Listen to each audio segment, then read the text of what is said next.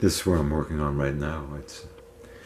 It's a double portrait of the two white stripes, Meg on the left and Jack White on the right. And you can tell from my approach here that my main concern is the likeness of the individuals portrayed. Whereas on the left, Meg White, it just took me a few brush strokes, and you know, I was able to kind of like characterize her face. But with Jack White on the right, that was a much more difficult process, and I'm been struggling, and only, you know, only at this point there's a somewhat of a semblance of Jack White, and so it's still, you know, I'm going to focus, you know, a lot more on the right hand side of this double portrait than on the left hand side, which I suspect will come fairly easy. So to the left I did a little bit of Meg White, and that's going smoothly. That's how it's supposed to go. You know, you set it up and it becomes this this kind of automatic flow of paints, and it's, you know, and it's a good portrait from the get-go. So that's how it goes, like 2 in 1, like the easy one that comes naturally, and the struggle that takes like forever to adjust. It's the way these things go. So some of these paintings, let me go back to this wall of paintings. So some of these paintings are you know, quick, you know, like 4 hours. Other paintings take much longer, 8 hours, 10 hours. Still a lot of work to be done, but it's very comfortable now. I really have a studio. I always had a studio, but I never had electricity in it. So just about a month ago, for the first time, I got electricity. So now I have air conditioning, and it's not so damp, and it's comfortable, and I have running water too, and so it's really good. So I can actually spend time, and I did that this week, and I've kind of forgotten, but gosh, it feels like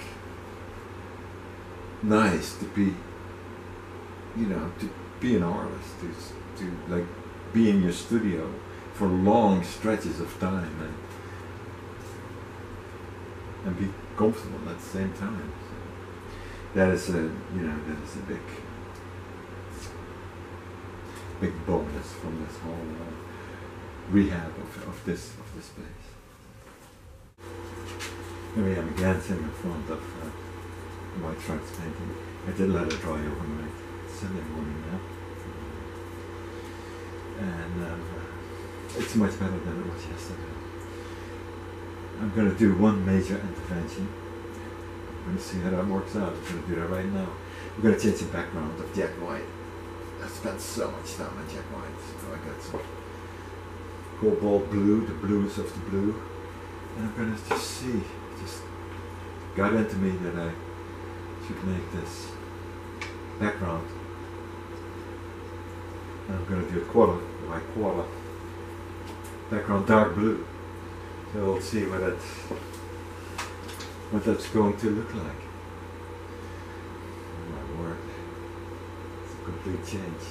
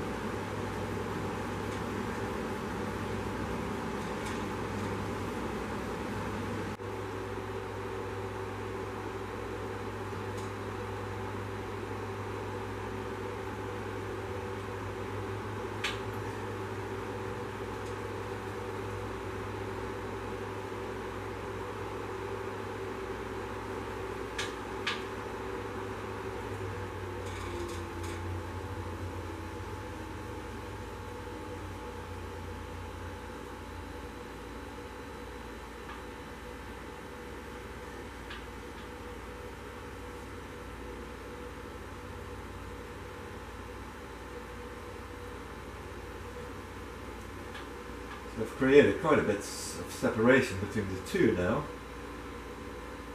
They came from the same photograph and they were all built up out of the same colors. Not so much anymore.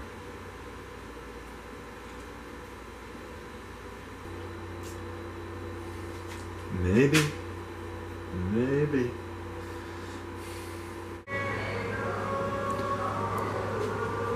Still working on it. As you can see, I decided I needed the warm colors in the background again, except for the blue. It's near finished now, so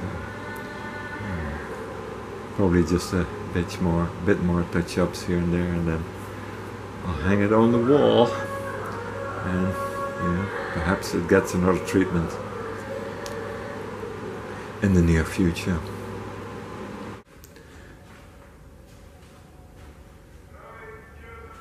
It's been about a little over a week since this space, the Top 100 Archive and Studio, finally opened to the public. And it was opened to the public with this exhibition that you see here. And it is the Top 100 2020, nicknamed the COVID series.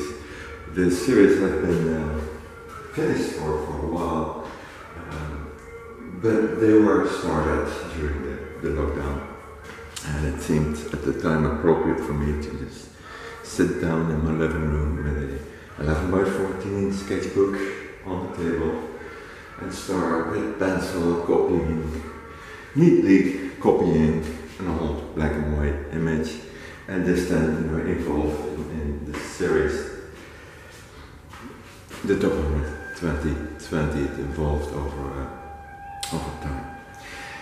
The series was finished a couple of months ago already, but I never came around to actually showing it until I had all the utilities I needed to actually open the space up to the public. That means water and electricity. And so that took forever to accomplish, but it's here, it's finally here. The Top 100 Archive and Studio is now a public space. This exhibition will continue to be up for a couple more months. Anyone can call me and make an appointment to view this exhibit. So what you see here are the numbers 1 through 64. The Top 100 is compiled from a list. It is a list of songs that I compiled over a year and use a ranking system. And so, and this then results in the ranking of 100 songs over the period of a year. And so number 1 here, over here, starts over here, and it starts with number 1, 2, 3, 4, 5, 6, 7, 8, and so forth, and then at 64 is the last number on this wall here, and then the wall behind me that I will pan to in a moment, they have numbers 65 through 100 on them. I put the banner on the floor just for the video here. It is an old banner that I recycled. It says Top 100 2020 on it, but it used to be a banner of the Top 100 2008. And this was not made by myself, but somebody, I believe it was Sarah Weinstock, I think, who did it, created this banner for an exhibition in Ohio, the Top 100 2008. So for this purpose, I recycled it. I also painted on their rear with an arrow, and that is to direct the visitors to this building, which is a little bit hidden. It's kind of off the road, and so I placed a sign on the entrance to the property to direct people further into the greenery where this studio is situated. So let me bring this a little closer.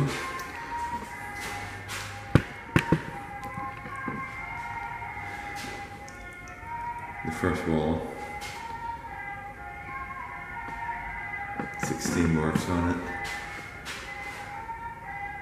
This is then the second wall.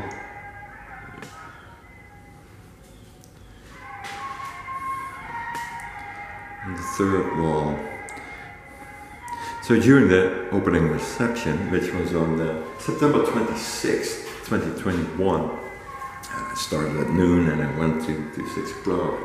So during this period, the top 100 was actually being played. Starting at number 100, it was a countdown. So starting in, doing the reverse order. And in the background, you may hear the sounds of the top 100 being played. Just for the video, I started it kind of randomly, somewhere in the middle, and right now you hear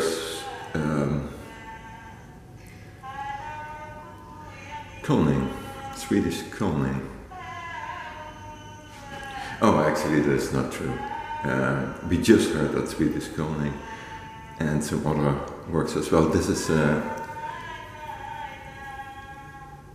a work recorded by Zoltán Káló, and it is of the singer, the Hungarian-Romanian singer Anna Balint. That's what we're listening to right now, and it is the work over here. So let me, I might as well give you a little close-up.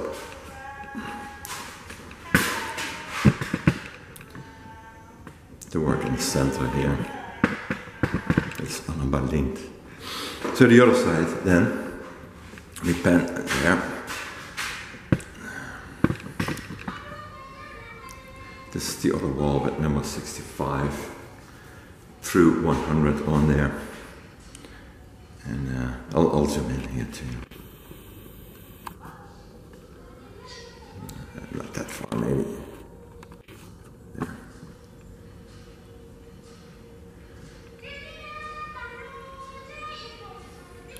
Then on the bottom right, before the window, is number 100. Let me pan out and show you the space. There's the window to the outside, a little table with some face masks for visitors on it. The entrance seen from the inside.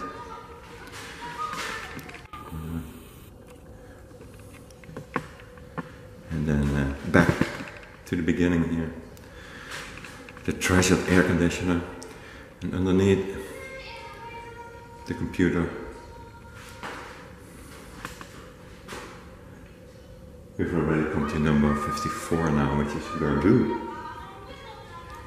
from Ethiopia. And here's the beginning again. Oops, sorry.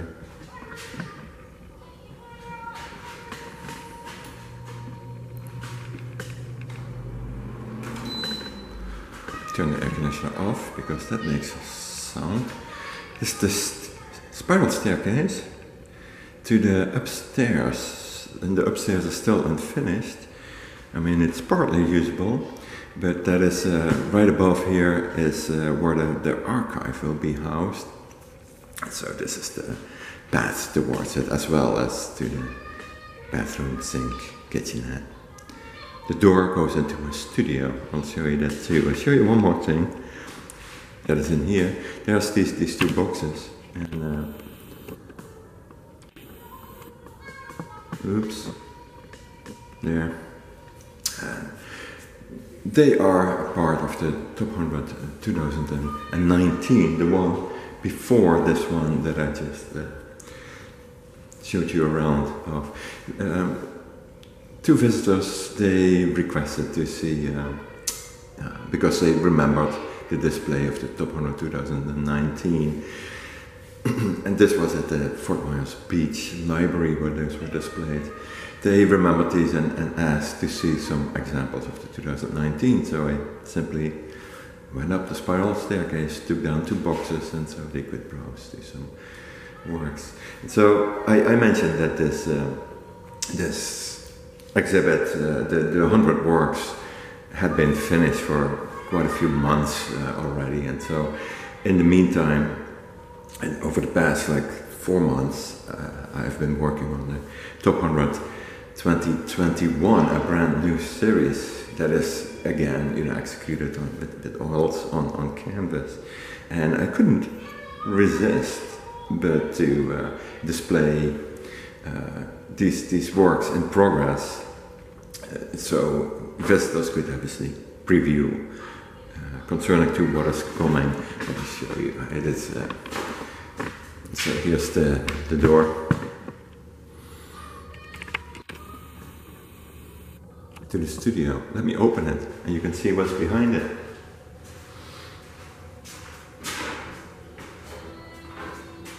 It's my studio. Rather unfinished still, but it's in progress too, and gradually that will get finished. But behind this door, on the wall, behind all the mess, the typical studio mess, are, I believe there's 45 paintings displayed that belong to the top 100 2021 in progress. And here's where I've been sitting lately to work on this series, and I'm just about to start. I'm wanting to work on this oil sketch that I've just started yesterday, and so it I put like an oil sketch on it, and it has dried overnight, so I can easily go back into it and put another layer of it. So and the image, by the way, is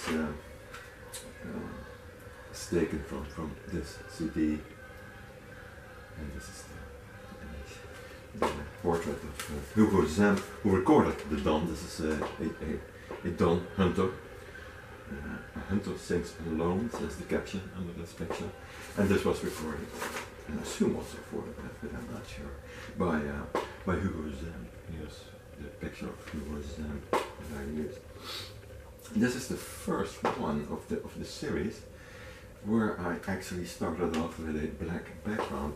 It's not, I'm not so sure if the camera picks it up, but there's actually 4 rectangles, and they have different shades of black, and it's kind of an interesting way of painting, to work on black. It's kind of like like black velvet paintings or something. It has a different feel to it, because you start with like laying out the light swatches rather than the outline, so which is a different approach. And so I'm kind of enjoying that, and so I'm thinking I'll experiment a little further with that. I had already made the preliminary design on 4 rectangles like earlier. Ever since ever since like the 30th or so painting from this series, I decided I would prime the canvases with 4 colored rectangles, evenly dividing the canvas into 4. This is also like 4 different tones of black. I don't know if the camera picks it up. And this is kind of I'll show you this one. It's kind of an interesting primer too. It's just the black and white. It was actually intended to do the white stripes on this one, since the white stripe style, they have this kind of like look to them. But I decided against it, and so I will use this soon for something else, I'm sure. So this one too. Let me, well, before I do that, one more thing. So, now let me pen back here, to the wall for a second, before I actually start painting again. There.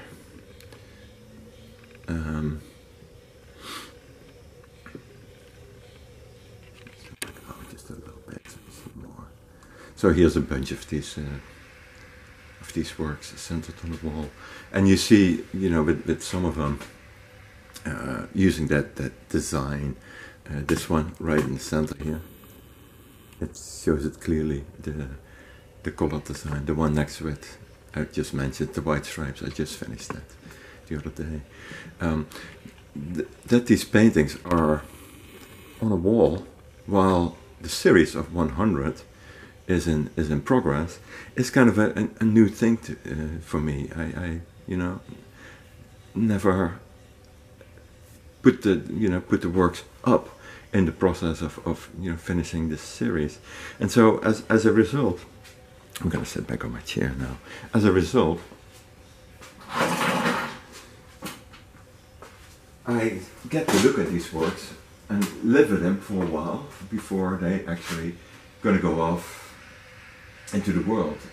This is actually scheduled to appear in the exhibition Top 100 2021 at the Dublin Arts Council in Columbus, Ohio. So I'm pretty excited about that.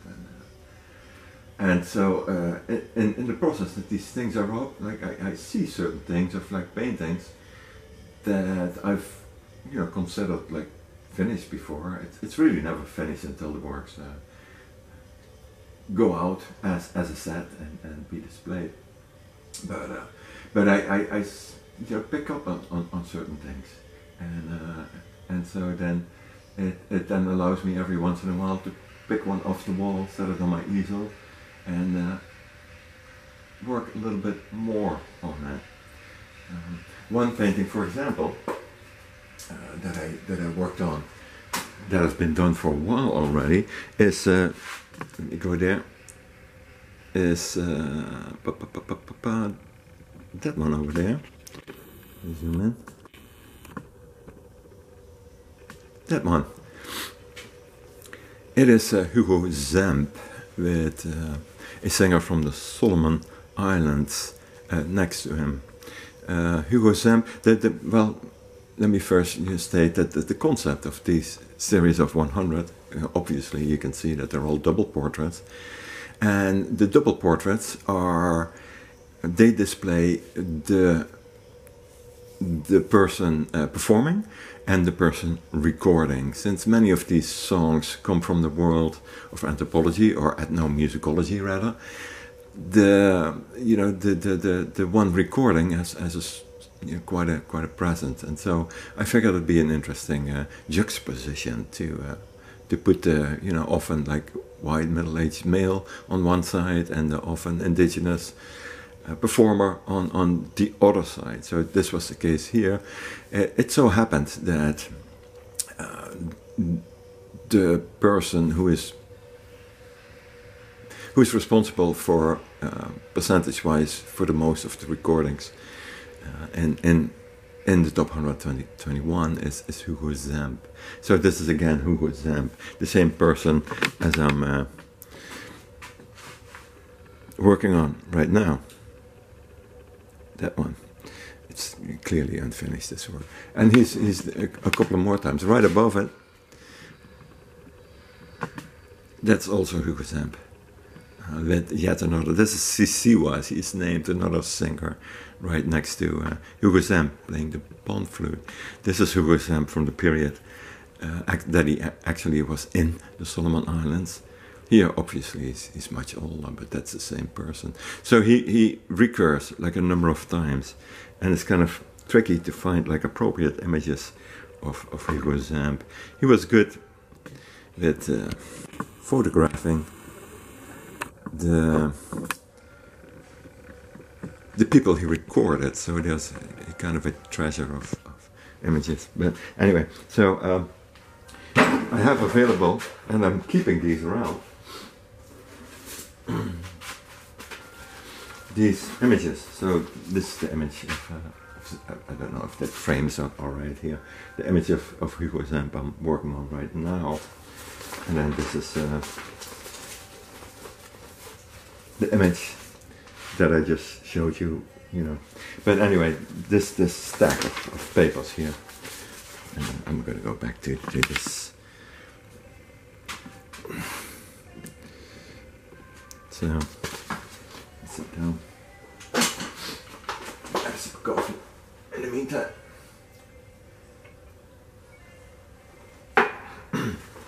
So I have here, all these images.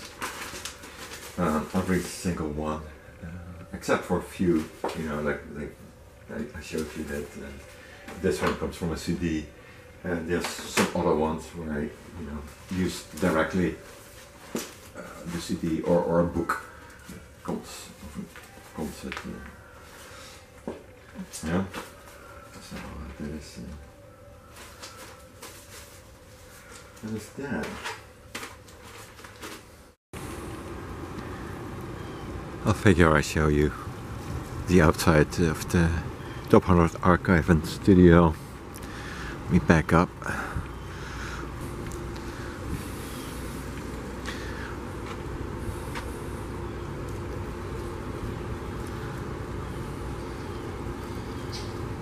Yeah, I had a tent set up outside, so for the opening, just because of COVID, I didn't want food and drinks inside the gallery, and so I, made a little comfy seating area with a cooler in here.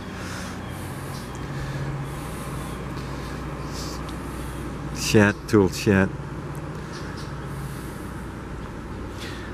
Little pad, which is also new.